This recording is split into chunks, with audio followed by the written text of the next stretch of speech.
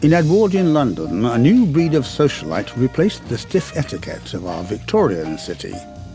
During the hours between lunch and dinner, bridging drinkers could often be found in their clubs, restaurants and bars, enjoying and often inventing champagne concoctions.